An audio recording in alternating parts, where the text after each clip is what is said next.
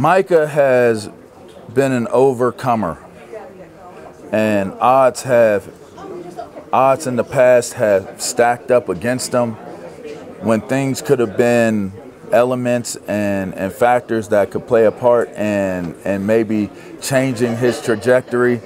It's never happened. Micah has always risen to the challenges that have been in front of him, and that's what he's continuing to do.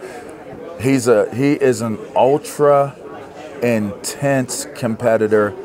If you've ever met him, you know that he hates to lose, and that undying passion that he has to be great at what he does is ultimately the reason why you're seeing the emergence of a megastar at the NFL level. So, I mean, I couldn't be more proud of him.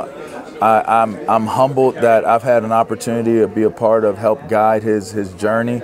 And again, the reason why I'm at a place like this right now talking is because it's important that we give back and that we communicate these things, because the next Micah could be moving around here. You know, the next person that you speak to based off of the conversations that we're having right now could be the impact. You could be the one that does it. You know, I'm in media.